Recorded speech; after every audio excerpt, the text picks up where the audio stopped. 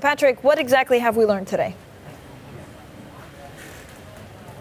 Hi there. So we have a scoop out in the last couple of minutes. As you say, UBS is planning to restructure its ultra-high net worth unit. That's important because they spent the last 10 years building it up under the leadership of Joe Stadler. And now Iqbal Khan, he's come in just a couple of months ago, and he's planning to dismantle that same structure. I think it's definitely going to ruffle some feathers in Zurich and inevitably will lead to some job cuts and a reduction in management layers.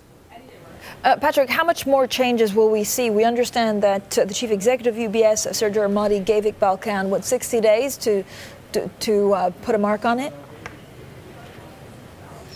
That's right. Sergio Armati gave Iqbal Khan 60 days to come up with some solutions, some ideas for how to rejuvenate wealth management at UBS. I think this is one part of a chain of different things which we could see. They haven't all become clear yet, but what I do think is that in January, when UBS reports its full year earnings, we could see a little bit of an update on what he's planning there.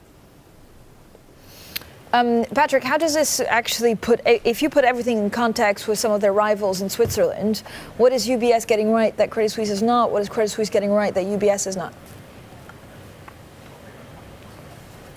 I think in the last couple of years, UBS definitely was seen as the leader, but maybe not the bank that was growing fastest. And Credit Suisse was always the one which was catching up. And spearheading that Credit Suisse was Iqbal Khan.